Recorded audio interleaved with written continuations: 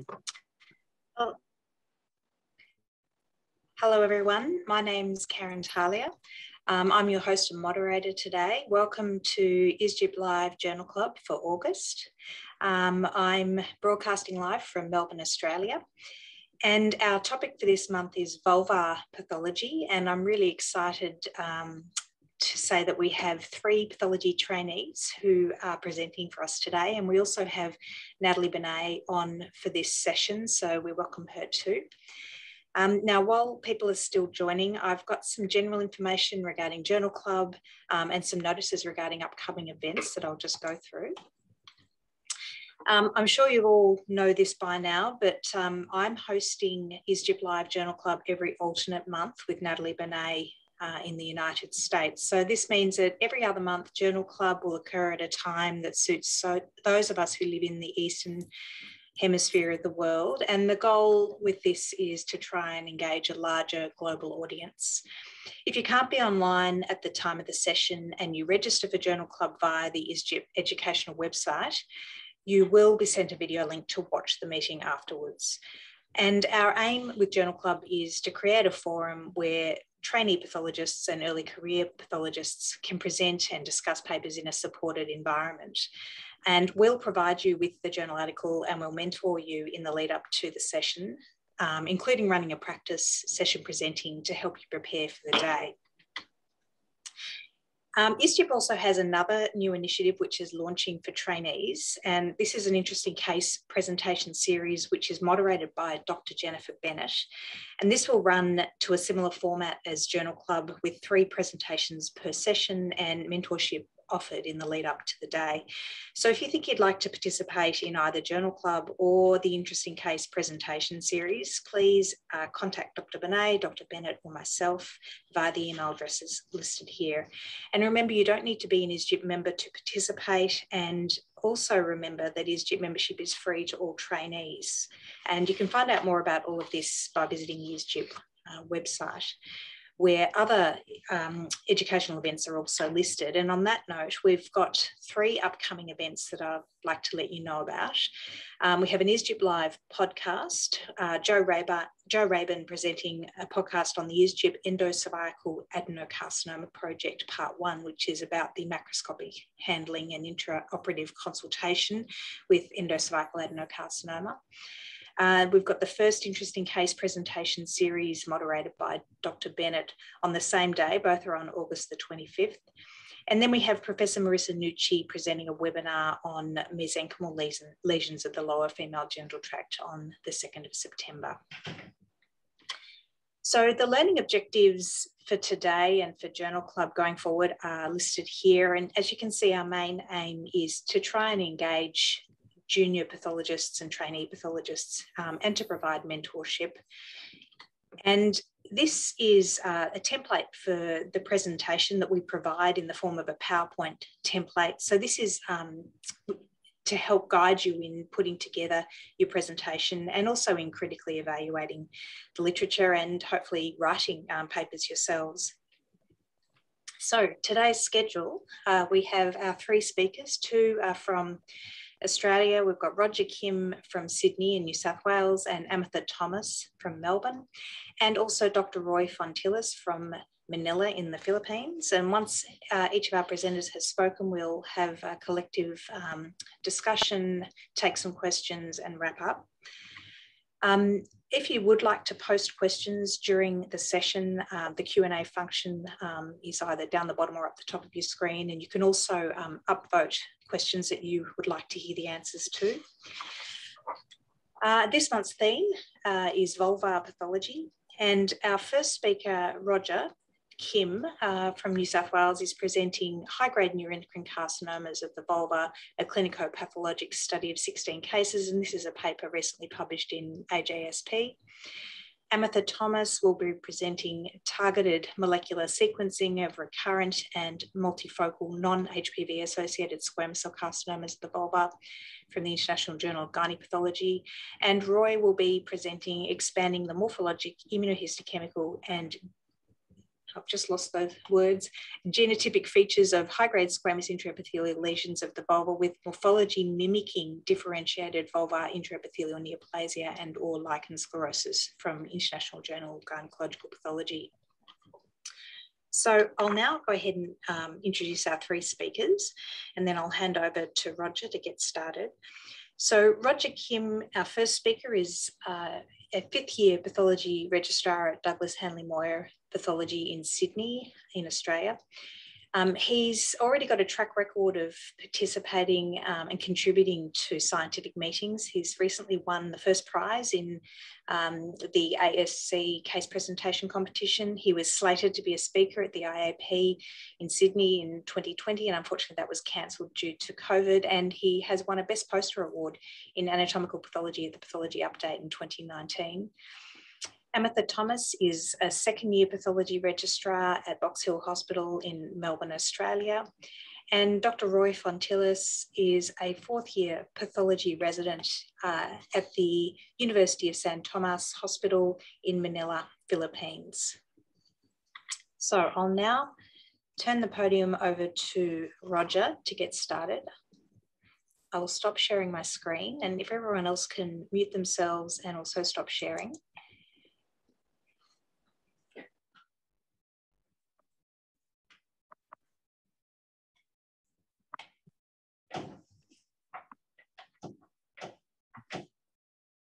Hi everyone, my name is Roger. I'm the registrar at Douglas Hanly Moir Pathology. Today I'll be discussing about a paper on a high-grade neuroendocrine carcinoma of the vulva, published in the American Journal of Surgical Pathology.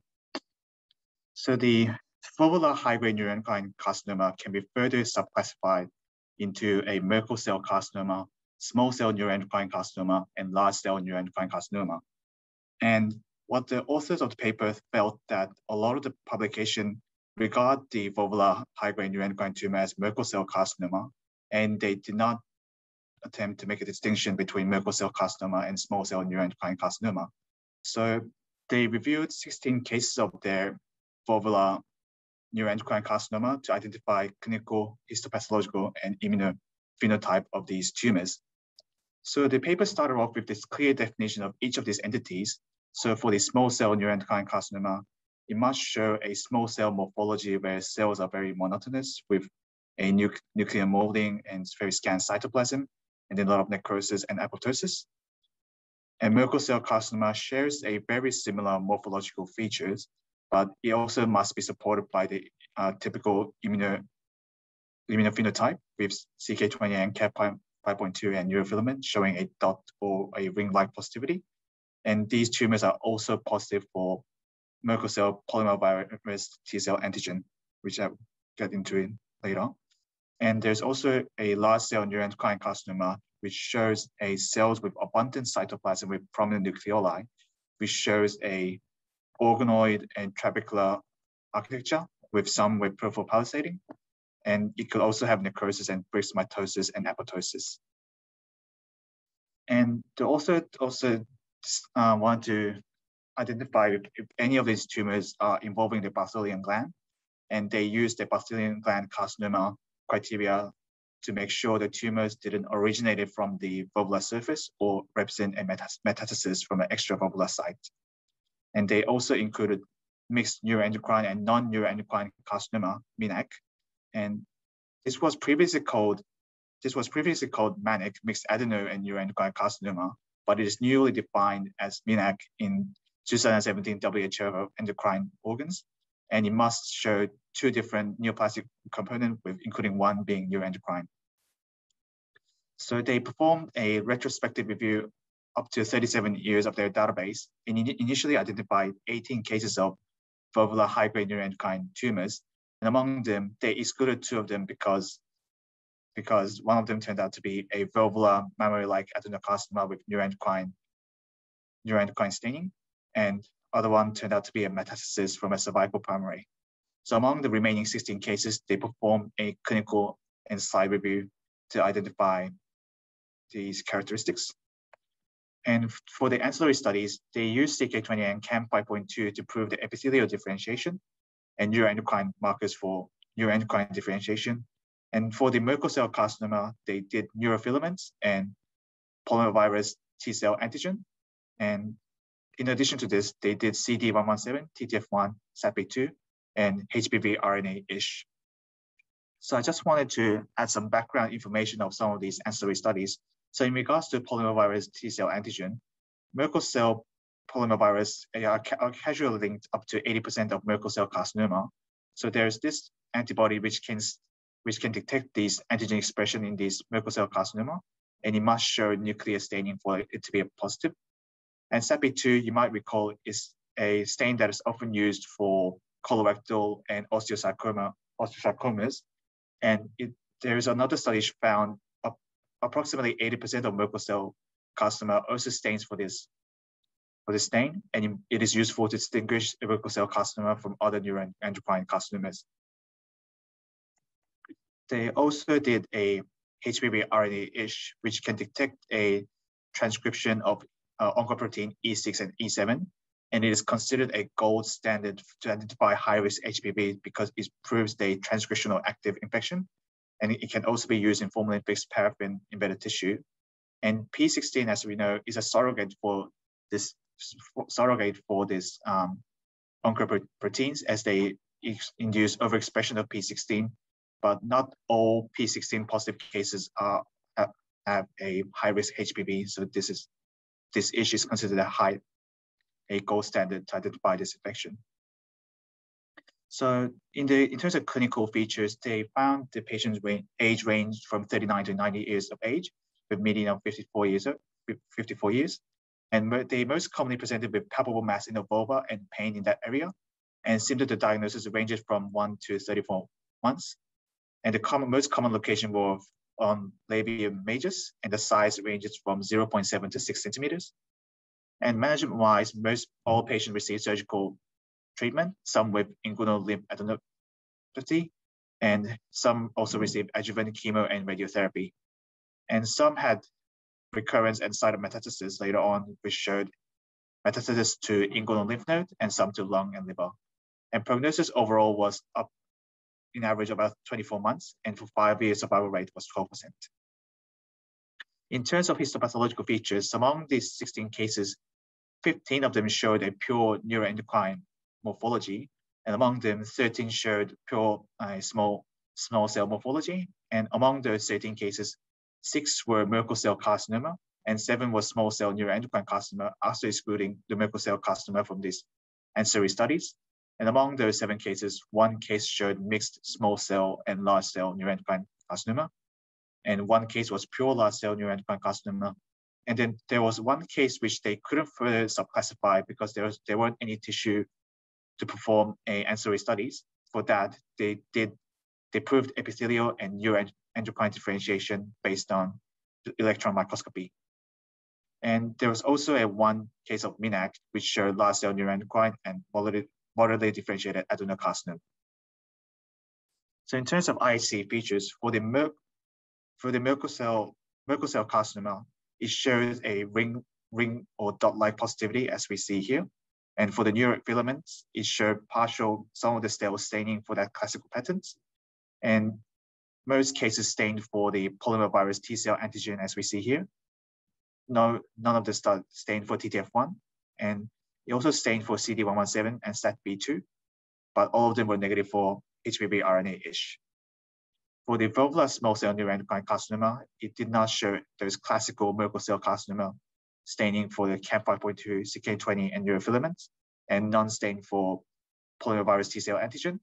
And some of them did stain for TTF1 and more stronger staining for CD117. And SAPP2 was also positive, but compared to Merkel cell carcinoma, it was a bit patchy and was not as strongly positive. And all of the cases stained for HPV RNA-ish. So for the tumors that involving the Bartholian gland, so one of the cases, they could not determine the origin because tumor replaced most of the remaining Bartholian glands, so they couldn't determine the origin. One case, they were happy to call it small cell neuroendocrine carcinoma arising from the Bartholian gland because they could see the tumors adjacent to these benign glands. And another case of MINAC also involved the Bartholinum gland region. But this one, it was also, they couldn't determine the origin because there's a tumor also on the surface. So they couldn't determine whether the tumor originated from the surface or originated from the Bartholinum gland. So from this, most significant finding from this study is that they found approximately half of the small cell neuroendocrine tumor turned out to be a Merkel cell carcinoma, and the other half turned out to be a small cell neuroendocrine tumors. So they found this is a great contrast to a published study which considered most high-grade neuroendocrine tumor of the vulva as Merkel cell carcinoma. And those studies did not perform the IHC to support the Merkel cell carcinoma lineage. And among those few studies which did report small cell neuroendocrine carcinomas, they did not exclude Merkel cell carcinoma as differentials.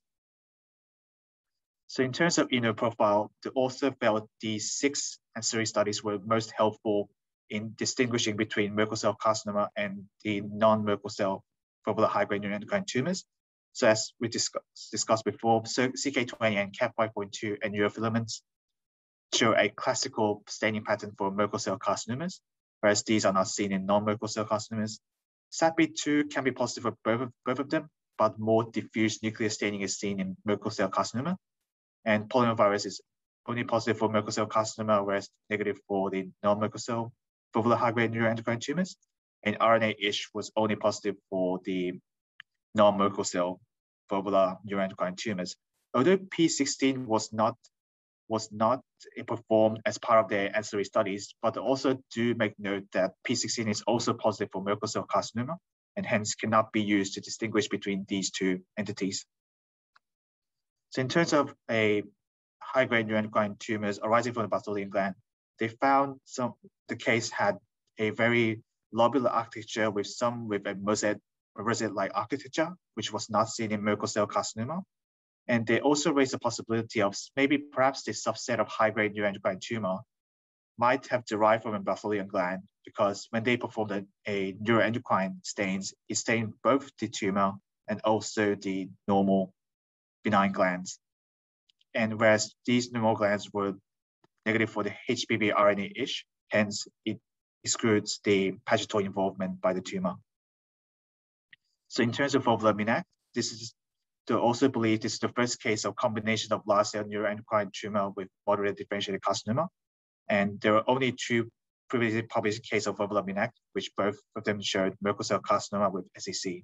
So they found this was quite unique. And the strength of this paper is that it involved the largest number of cases of vulvar high-grade neuroendocrine tumor, and as it is a very rare entity. And it started off with very clear definition of each entity at the beginning, and they support each definition with ISC findings, and they performed a very thorough morphology and immunoprofile comparison. The areas of improvement for this paper, I felt, was, despite that, is still a very limited number of cases. And the paper did not talk about a clinical implication or importance of making this distinction, but they do make note of the Merkel cell carcinoma research group recently identified a checkpoint inhibitor, which may be effective in treating the metastatic NCC, and they feel it might have a therapeutic implication in the vulva as well.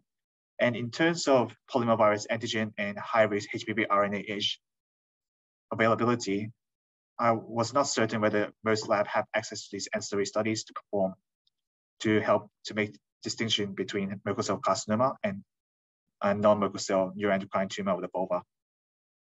So how do we apply this paper in our practice? So I think it's important for us to keep in mind that high-grade neuroendocrine tumor of the vulva can be further subclassified, and ancillary tests that can help with this subclassification include CK20 and CAM5.2 and neurofilaments, and if available, can also add polymovirus antigen and HPV RNA-ish.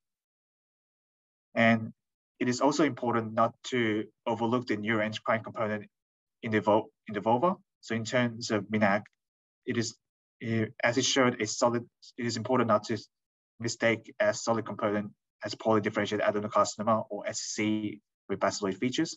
And for the large cell neuroendocrine tumor is a potential pitfall because it lacks the classical neuroendocrine phenotype such as salt and pepper chromatin, and it may be mistaken as other tumors. So for that, it is important to note a neuroendocrine growth patterns such as peripheral palisading and lobulated architecture and geographic necrosis, which can help not overlook the neuroendocrine component in that case. And for the small cell neuroendocrine tumor arising on the Pathol gland, as shown before, it can show a rosette-like or glandular structures, and it is important not to mistake this as adenocarcinoma. And these are the external references that I used for the background information for these ancillary studies. And thank you for your attention.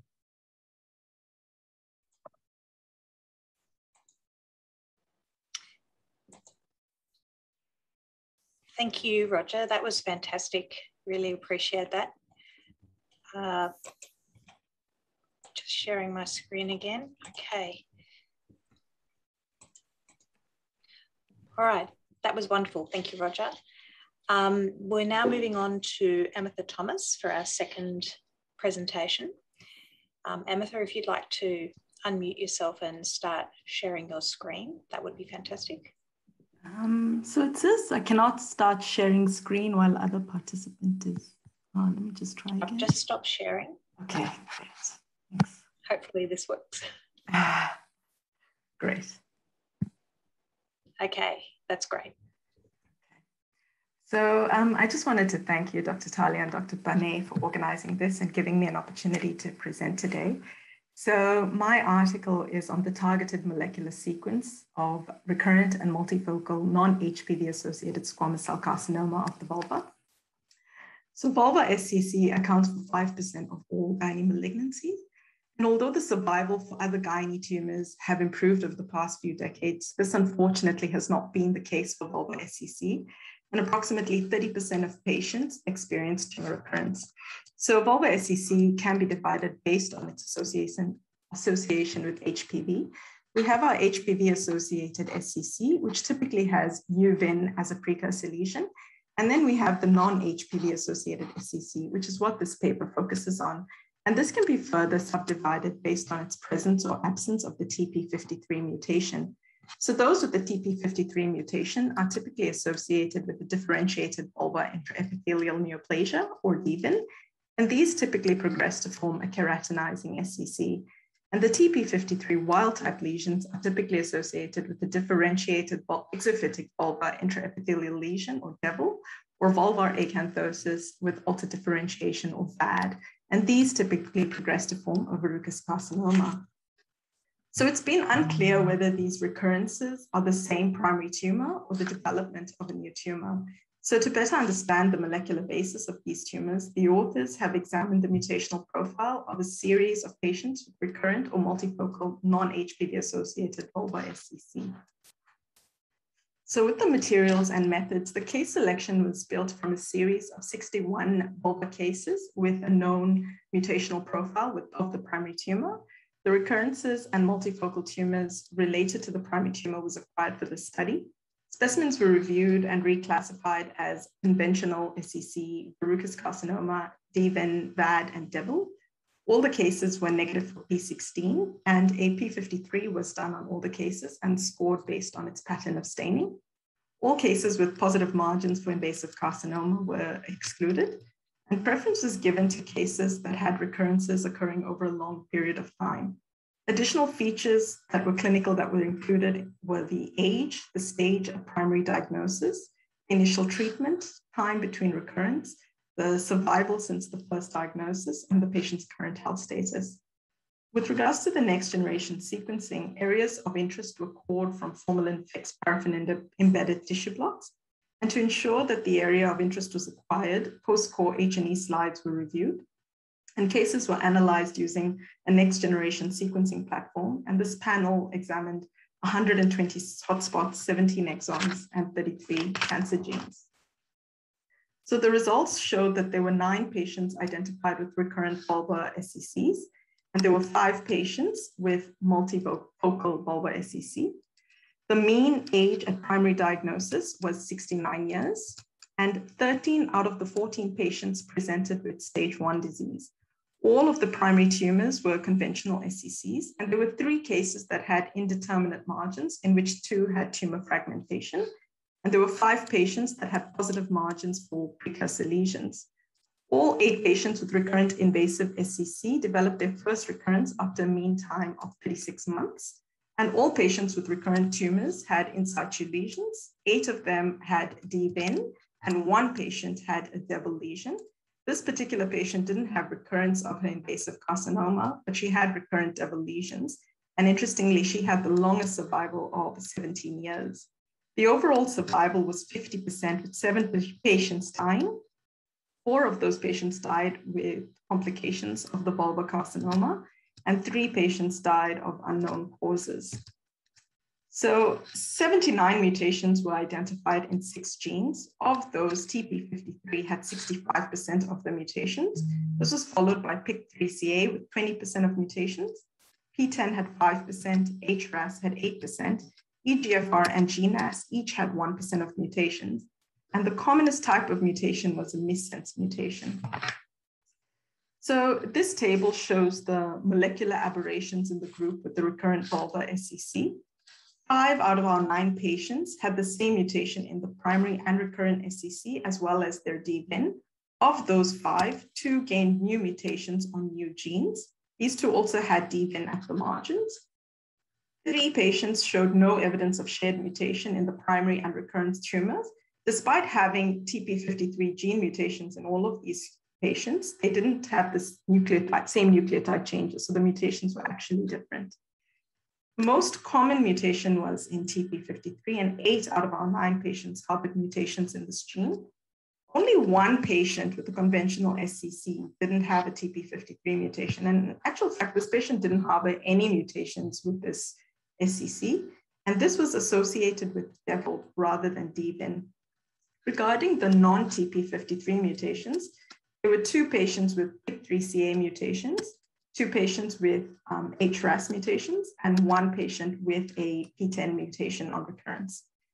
Case 4 was an interesting patient. She had 2 types of tumors in her primary. She had a high-grade and low-grade area, both having a PIK3CA and P53 mutation.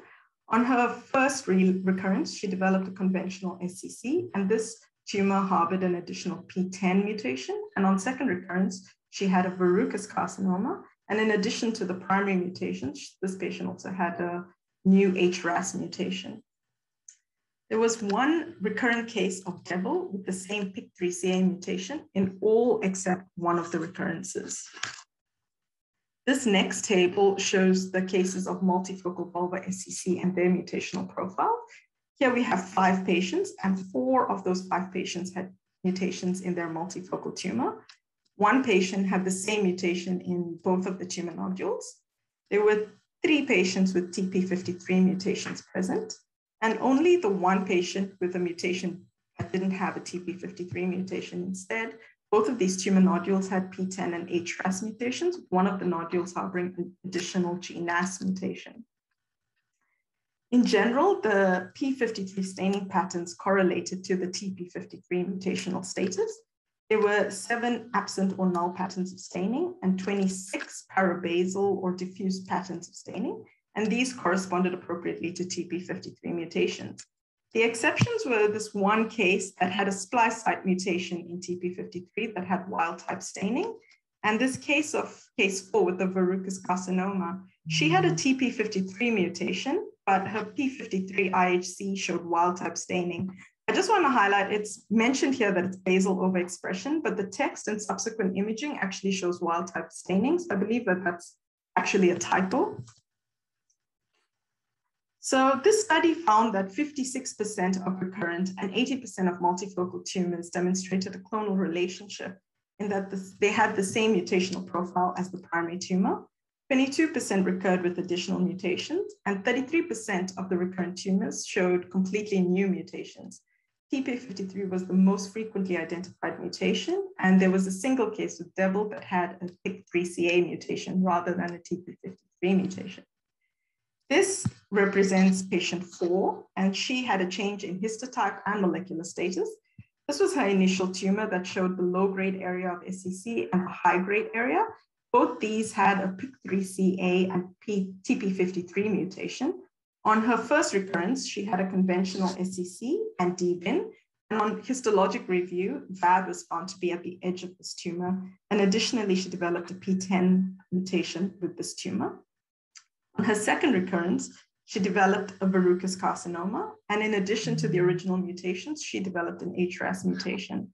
So this unusual case shows that VAD and DVEN and SCC and verrucous carcinoma are not mutually exclusive.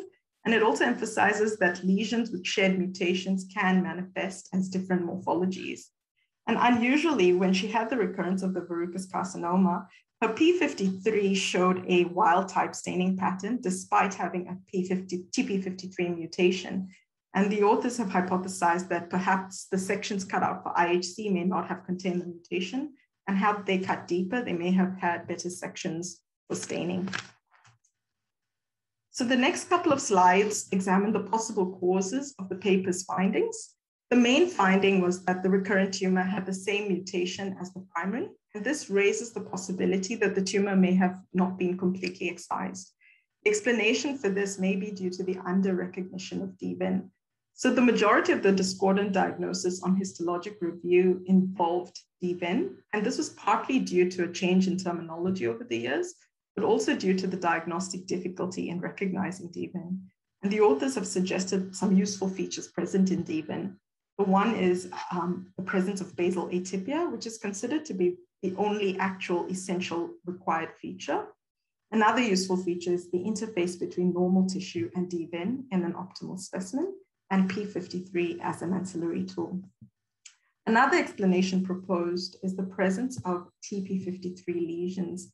So these lesions can't be detected by histologic examination alone, and lichen sclerosus, as an example, can harbor TP53 mutation, and early TP53 clones can develop on a molecular level without histologic changes. So this raises the question whether surgical resection, which is the mainstay of treatment, is actually enough for if we're leaving neoplastic clones behind. Another finding was that a subset of the recurrent tumors had additional mutations when compared to the primary tumor. And a less likely explanation may be that the primary tumor was actually molecularly heterogeneous, but not completely sequenced. But the preferred rationale is that the TP53 is considered to be the guardian of the genome, and mutations in it result in genomic fragility, and likelihood for subsequent additional mutations to occur become a lot higher. 3 out of our 9 patients in our recurrent tumor group had completely new mutations, and these mutations are thought to represent a new tumor rather than a true recurrence. So given that non-HPV-associated vulvar SCC occurs in the setting of a chronic inflammatory state, it's thought that, like inflammatory bowel disease and colorectal cancers, this creates a permissive environment for the development of carcinoma. So the strengths of this paper, I thought, included the precision that they had in obtaining material for next generation sequencing.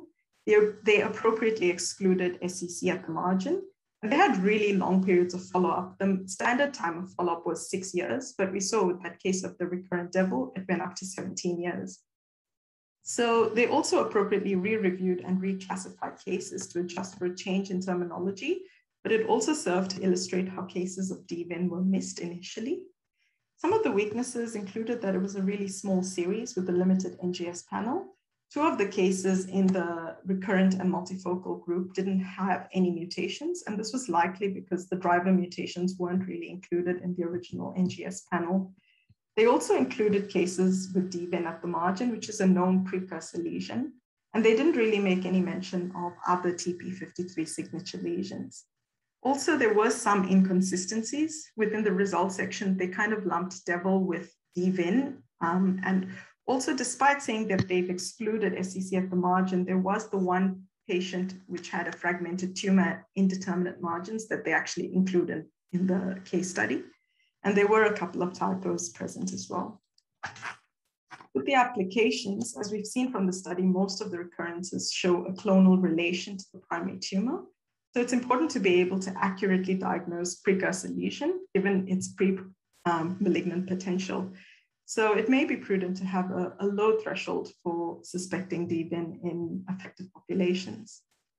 With regards to adequacy of resection, Most of the patients in the study had multiple recurrences, and 30%, so 4 of the 14 died of vulvar SCC, despite having what was considered an adequate resection by current standards. So the authors have questioned whether current surgical resection is enough given these stats. However, they haven't really proposed an alternative measure. And in terms of screening, given the recurrence rate and morbidity and mortality of vulvar SCC, perhaps regular screening of the population at risk may help. If we can find them when they're at the precursor stages, we could possibly curb progression into full-blown SCC. Thank you.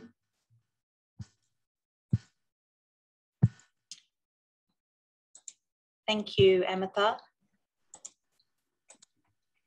Such a sophisticated presentation from a second-year registrar. I'm really impressed. Well done. We'll move on now to Roy for our third presentation. Roy, would you like to unmute yourself and start sharing your screen? I'll stop sharing mine.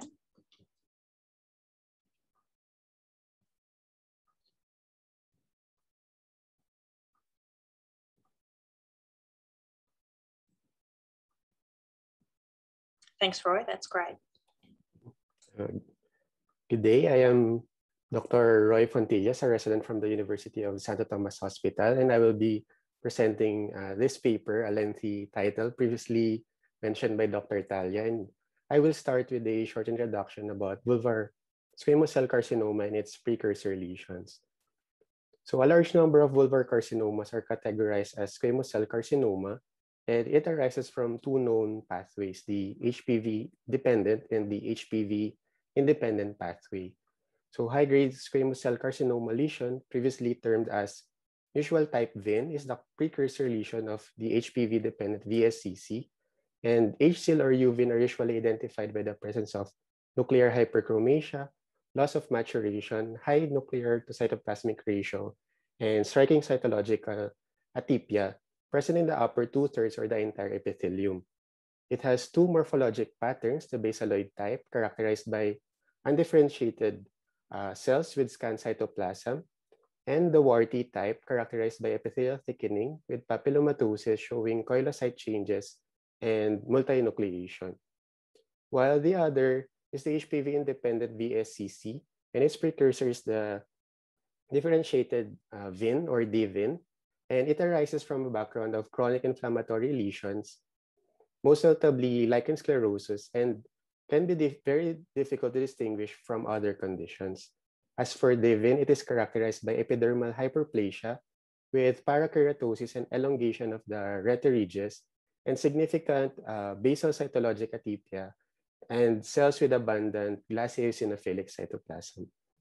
Efforts should be made to distinguish the two because based on majority of research, HPV-independent lesions have a poor prognosis associated with accelerated rate of progression and higher rates of recurrence. But some lesions may exhibit overlapping morphologic features of the two, and it may be difficult to differentiate.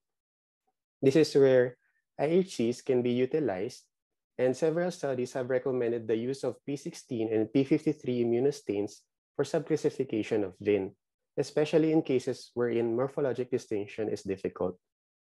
Block positivity for P16 supports HSIL, while moderate to strong basal and parabasal P53 staining supports DVIN. However, recent studies reported cases exhibiting HPV-related VIN with morphologic features suggestive of DVIN, and these lesions have aberrant P53 expression in the mid-epithelial layer, sparing the basal layer. And these cases have been the focus of this journal, wherein the researchers retrospectively cohort and report cases exhibiting HPV-related VIN with morphologic features suggestive of DVIN and or with adjacent lichen sclerosus, and correlate with immunostains P16 and P53, and utilize HPV-ish if needed, and confirm with HPV PCR.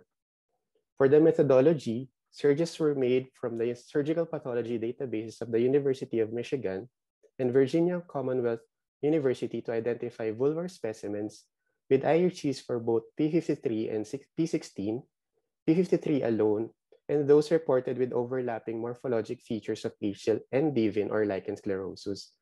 It is good to note that All cases were reviewed and were interpreted by a subspecialty trained gynecologic pathologist and a gynecologic pathology resident. Then electric medical records were also reviewed with the following data gathered. The cases were then subjected to immunostins P16 and P53, and in situ hybridization for high-risk HPV was performed for 19 samples, and the method detects and identifies the following HPV subtypes. HPV multiplex polymerase chain reaction mass array with reflex to L1 consensus PCR was performed on 29 blocks to confirm. Time-specific multiplex competitive PCR was performed to amplify the E6 region.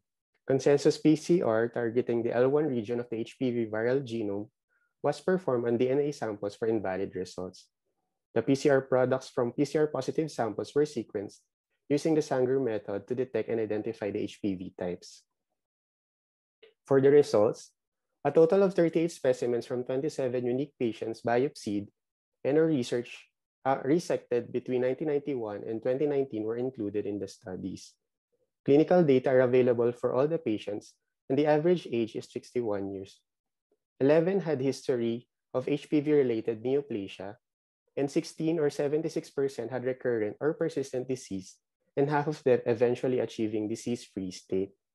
Only one progressed to invasive carcinoma, which is 8 years after the initial diagnosis of HSIL.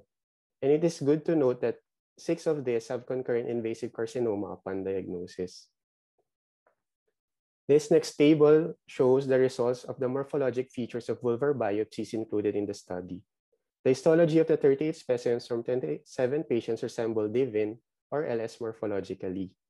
50% demonstrate areas of full thickness atypia and mitosis in the mid to upper epithelium, which are characteristic more on the HSIL or usual type VIN.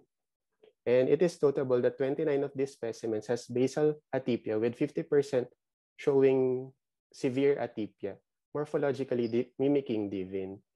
And another notable finding is the presence of lichen sclerosus in 13 or 50% of the cases. At the top portion of the table, we can see that hyperkeratosis, parakeratosis, hypergranulosis, and acanthosis are also present in more than half of the biopsies. This table showed the results of the ancillary studies performed on the specimens. Majority had the original diagnosis of HSIL, and some had overlapping DIVIN in the diagnosis. But 2 were incorrectly diagnosed as DIVIN, as it is block positive for P16 and positive for HPV-ish and high-risk HPV PCR. All cases are block positive for P16, and also all exhibit the characteristic pattern of aberrant mid-epithelial expression of P53 with basal layer sparing. In cases wherein HPV-ish was performed, most showed at least focal positivity confined at the base, and majority are positive for high HPV-16, but also detected are other HPV subtypes such as HPV-31, HPV-52, and HPV-58. In relation to the presented results, the next few slides will show pictures presented in the study, which are clinical presentation of 2 patients with features of long-standing lichen sclerosus and biopsies demonstrating HSIL. This is a photograph of a patient included in the study, a 57-year-old woman with a long-standing lichen sclerosus and loss of labia minora. 2 biopsies were taken, which are 5 years apart, are presented in the next slides. The representative vulvar biopsy showed HSIL, features of HSIL mimicking DIVIN, and we can observe severe basal cytologic atypia with more of the maturation in the upper layers. The basal cells exhibit enlarged nuclei with more eosinophilic cytoplasm, and hyperkeratosis is also noted. Immunohistochemical stains are demonstrated block positivity for P16, the mid-epithelial staining for P53 with basal layer sparing, and HPV-ish is positive. The second biopsy, which was taken 5 years after, again showed the morphologic features similar to the previous biopsy, and it is again positive for P16 with the characteristic P53 staining and HPV-ish positive. Presented is another case included in the study. The photograph showed a pinned out anterior vulvectomy specimen of a 98-year-old female with long-standing lichen sclerosus, and multifocal leukoplakia was observed. Vulvar resection from the patient demonstrated invasive squamous cell carcinoma arising from H-cell mimicking divin. With these low-power histologic sections, we can see that the lesion demonstrate divin-like morphology on the left, juxtaposed to a classic H-cell or uvin morphology on the right. The classic H-cell on the right show loss of maturation of the cells and exhibiting full thickness cytologic and architectural atypia, and likewise seen are the smaller hyperchromatic cells. As compared to the left, it has a more pronounced basal cytologic atypia, showing a glassy pink appearance, and the cells are exhibiting more maturation in the upper layer, and hyperkeratosis is also noted. On immunostains, a divin-like area demonstrated diffuse block positivity for P16, the aberrant mid-epithelial overexpression of P53, and mostly basal positivity for HPV-ish. The classic H-cell, on the other hand, demonstrated diffuse block positivity for P16, non-aberrant P53, and staining, and more diffuse positivity for HPV-ish. As we can see in these patients, some cases of usual VIN may exhibit overlapping morphologic features and can be difficult to distinguish, especially on small biopsy specimens. So how do these results fit into the historical context? The overlapping morphologic features, P16 positivity and P53 aberrant overexpression, coincides with literatures mentioned in the study, and these studies focused on H-cell with divin-like features and correlated it with IHC's P16 and P53. Two other studies emphasize that in these cases, a characteristic pattern of P53 expression with basal sparing is observed, and all the presented studies correlate and are similar with the results of Griesinger et al. In their study. To date, the study of Griesinger et al. Is the largest cohort of these cases reported, and though these findings are relatively new, these cases may and few, the findings should be part of the consideration when signing out vulvar lesions, as it affects prognosis in patients. There were unexpected findings in the study, and the researchers were able to explain these findings. One unexpected finding to take note is the presence of the 7 cases which are P16 and HPV-ish positive, but are negative in HPV PCR. They explained that based on most literatures, the presence of HPV DNA does not necessarily indicate a causal relationship and could be coincidental. These cases may also be false negatives, and evidence of HPV transformation is needed and can be proved by HPV RNA-ish or detection of HPV mRNA by molecular methods. They also explain the possibility of true negative results, but in the setting of the hit-and-run oncogenesis theory. Infections of HPV in the cutaneous epithelium may start in the oncogenic process, but the HPV virus eventually is no longer detected in the carcinoma cells when the mutations are already leading to carcinoma. The study is of great value in clinical applications, and it is one of the strengths of the study because of its impact on the prognosis of the patient. They also emphasize the morphologic challenge for pathologists in identifying and assessing the 2 premalignant lesions, and they highlighted the role of pathologists to differentiate the 2 VINs as it would matter in the prognosis of the patient. They also suggested the utilization of adjunctive testing with IHCs P16, P53, and HPV RNA-ish if needed. Limitations of the study were openly discussed by the researchers and can be perceived as areas of improvements. Most often, the cases are identified due to multiple stains, and some are seen adjacent to vulvar squamous cell carcinoma. And the academic institutions included in the study serves as referral centers, and they may have seen more of the advanced diseases. So my thoughts on this study is that it can be improved by increasing the number of the reviewer pathologists and to include non-referral center cases, as it is possible that in non-referral hospitals, P16 and P53 are not requested more often, and difficulties in morphologies are likely to be experienced. Can we implement these findings in our local practice? So though vulvar lesions are infrequently seen here in the Philippines, yes, the study educated us on the possible morphologic challenges of premalignant vulvar lesions, and these cases should be considered during diagnosis and sign-outs of vulvar cases. emphasizing the difference in the prognosis of the two puts more weight on the importance of distinguishing it. The two immunostains, P16 and P53, are currently available in most of the institutions in Manila, and its use in differentiating the two premalignant lesions can be added to the utility, while taking note of some aberrant characteristic patterns in difficult cases. However, this is not the case for institutions outside of Manila. Some do not have IHCs for P16 and P53, and others that have immunostains, they do not have this two included in their list. Also, it is not routine to request for IHCs on vulvar lesions in the local setting, as most are already advanced in the disease upon diagnosis. And some patients, though may benefit from this, may not be able to have access to these stains. And lastly, HPV-ish and HPV-PCR may not be readily available in most institutions and may not be accessible for all patients.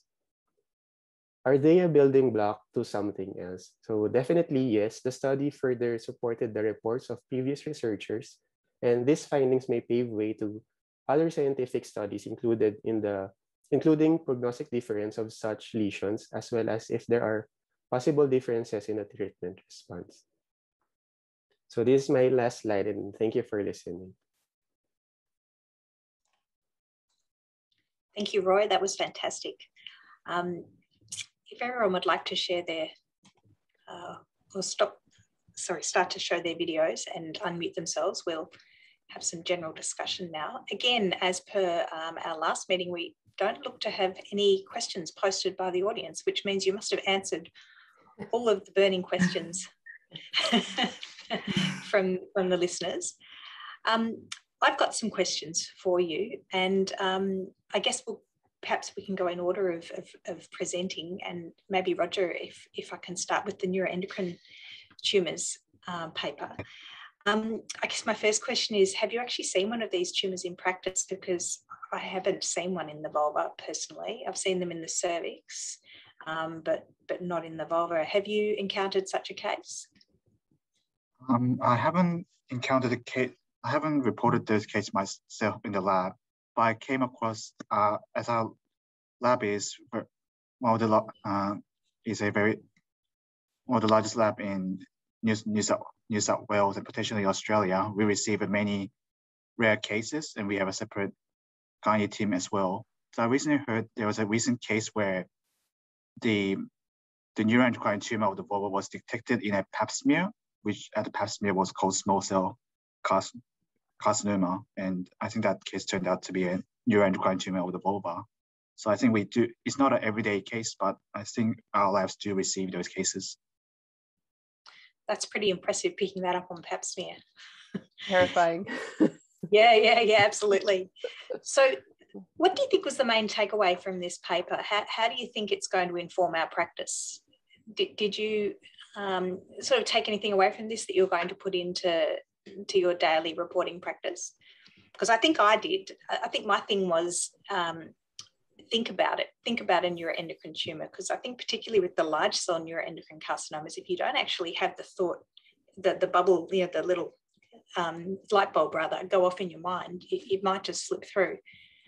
Mm-hmm. And it just gets lumped as a poorly differentiated squamous cell carcinoma. Mm-hmm. What do you think, Roger? Do you agree with that? So I guess, yeah, for me as well, the last point from the paper discussing about potential pitfalls of missing the neuroendocrine component in the vulva was probably the most practical aspect that I gained out of this paper. And yeah. So I think these ancillary studies like polymervirus antigen and HPV RNA-ish, I think some of them are available in some of the Australian labs. So I guess perhaps when they become widely available, it is something we could include to help us distinguish between Merkel cell carcinoma and those which are non-Merkel cell small cell neuroendocrine tumors.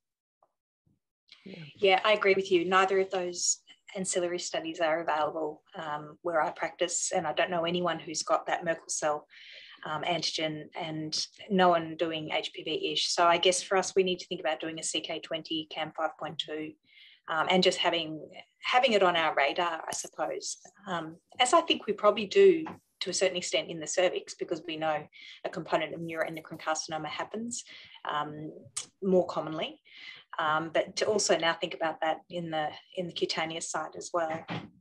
Mm-hmm. Mm-hmm. Yeah, especially if those Merkel cells are going to have targeted therapy, like they sort of mentioned at the very end of the paper, which I think Roger, you commented on, that was interesting, because for me, it's always like, well, what is the impact on the patient, right? I might not have this polyoma antigen, but if I can indicate that and that's a possibility for them, then it's something we should all be, like you said, just keeping in our mind. Bringing it into clinical relevance. Right. Yeah, particularly as these are aggressive tumours. So metastatic disease is unfortunately not that uncommon. Yeah. Amitha, your paper, I thought it raised a number of interesting talking points. What was the main the main takeaway from me was the subtlety of DVIN and the fact that the importance of recognising DVIN at the margins of a vulvar SCC excision specimen, and the author's point about the DVIN often being more subtle than it appears in the textbooks. It's such a hard diagnosis to make, and you know, we do our P53 stains hoping that it will clarify the diagnostic scenario for us, and often it doesn't. Mm-hmm. Absolutely. So what more do we need to be doing to try and increase recognition of DVIN? And as the authors are hinting, do we need to do more for these patients, both surgically and also in the way we're handling these specimens with P53 signatures now being described? Do we need to be doing P53 on our margins in these excision specimens and having a really low threshold for calling margins positive for DVIN? What do you think? Hard. So, like you've said, I think recognizing how important it is to diagnose DVIN is one of my take homes, because I think out of these 9 patients with recurrent tumors, 5 of them had DVIN or a precursor lesion at the margin. I think 4 were DVIN and 1 was devil. And it was missed when they re-reviewed it. So it just shows, because it doesn't present with your full textbook of features that I guess most pathology don't always present with the full textbook, but I think that DVIN is notorious in that it can be incredibly subtle. So I guess having that low threshold and understanding the different kind of staining patterns of DVIN. I think they've mentioned all these different new staining patterns with basal overexpression and the null expression. And I think that's something to also just be aware of. In terms of other things we could be doing, there is this paper that came out of Germany a few years ago where they did a resection, vulval resection based on, they call these ontogenetic cancer fields. So they proposed that the way vulval carcinoma spread was along embryonic lines. So instead of doing these standard wide local excisions, they did a new type of vulval field resection based on these developmental tissue planes. And they found on that the survival was actually improved compared to standard wide local. So maybe that's something to look at for future modalities. Yeah, I agree. I get the sense that the pendulum's starting to swing back now, and we're questioning the wisdom of the move to more conservative local excision and the move away from radical vulvectomy for particularly the HPV independent vulvar SCCs, and whether maybe that's what the authors are hinting at, that we need to start to move back to a more radical excision in order to try and reduce the mortality. Although the obvious question is, what's the morbidity of these large procedures, and whether that the equation balances that. Yeah, and Karen, I don't know if you have this experience or any of the trainees, but when you call a surgeon sometimes, just because sometimes if something comes up and you just want to say, I just want to run this by you and make sure I was orienting the specimen correctly or what have you, and you'll say, well, it looks like your lateral was positive, and they're like, oh yeah, I can't take any more. I won't be able to put it back together, so I understand the point they were making in this paper, and obviously the authors of this paper are well-known experts on vulvar pathology, but sometimes I wonder if the margins were always going to be positive for DVIN, because if you're like, it's kind of like when they're trying to resect Paget's or something, sometimes they just can't get it all out, you know, and so they're just kind of doing the best they can. And sometimes these patients are older as well, right? And so they might not want really aggressive treatment, but wouldn't it be nice if they could get around it? It's hard. I agree with you. And I think that also colours our mindset a bit when we're reporting on the margins. Mm-hmm. You know, we know if we report DVIN at the margins, it's I guess it's asking the surgeon to go back and take more tissue when that may not be possible. Right. And yeah, we're very we're conditioned to try and be conservative, I think. Right. And maybe, yeah, rightly or wrongly, maybe that's not the best thing ultimately for the patient. Mm-hmm. But yeah, there are limits, aren't there, to what is surgically resectable. Yeah. Yeah. Another point I thought was interesting was the point that to increase the recognition of DVIN, maybe taking a biopsy from the site where the interface between the lesion and the normal skin is represented might increase the yield for diagnosis of DVIN. And I don't know that I get that in my vulval punch biopsies. Typically, it's just lesional tissue. So that might be something interesting to raise with our clinicians. Yes. A different context, doing diagnostic biopsy as opposed to resection. Yes. Yeah, you were talking about P53, Karen. I find the biopsies are the hardest times to interpret those because they're often maloriented, to put it kindly. And it would be nice to interpret it in the context of what's going on in the background skin. That's a good point. Yeah, absolutely. My screen's frozen, but I can still hear everyone. So I'm assuming we can still else... hear you. So it's like a video. Just keep going. Okay. We're doing great. Okay. Roy, I've got a couple of questions for you if you're able. The first point for me in that paper is, and you obviously talked about this, is how we really need to keep our minds open when we're dealing with atypical squamous epithelium in a vulvar biopsy. Although it may hit you as DVIN, it could well be HSIL, and the application of P53 and P16 stains is probably something we should do routinely in this context. It's certainly something I've put into practice over the last couple of years, and I gather you don't see these sorts of biopsies that often in the Philippines, yes. But yeah, going forward, do you think you will change your practice in that context, in the rare instances that occurs? Well, I think here we really rely heavily on morphologic features, and then, well, based on this paper, there can be mimics, there can be overlapping features. So I think very good communication with other pathologists or like specialty trained pathologists, if these stains are needed, can be very helpful. And I guess, again, communication with the clinicians, because some of the patients here are not, like they want to manage the lesions more like drastic. They have the authority to be managed more aggressively. So sometimes these things can be parang bypassed on small biopsies. Yeah. Although I have to say that image you showed, the first figure from the paper that was ultimately block P16 positive, I'd struggle to even call that low-grade squamous dysplasia. So morphology obviously has its limits in this context. Yeah, and actually that was another question that popped into my mind when I was reading the paper is, yes, it's P16 block positive, but why is it HSIL? Why could it not be an LSIL lesion that's got integrated high-risk HPV? I think for one, LSILs are rare. And then, well, if correct me if I'm wrong, based on my readings, LSILs they have this patchy or like focal positivity for P16, unlike HSILs wherein they have this block positivity for P16. And then on morphology, it is really hard to differentiate. The upper layers are very well differentiated on the first picture. So.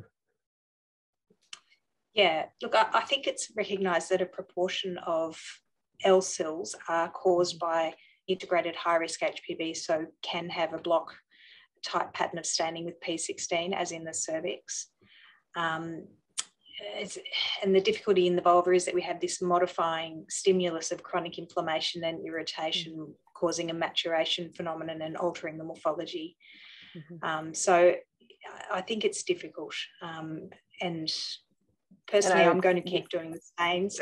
Yeah, I mean, I think it's like the number of papers that have been written about P16 positivity, and the number of really respected people who can't agree on the question that we're asking right now is profound. So I think when you do have Black P16 positivity, you have to take it seriously, right? You have to figure out what's going on. But I think, Karen, I don't even know if it's answerable, the question.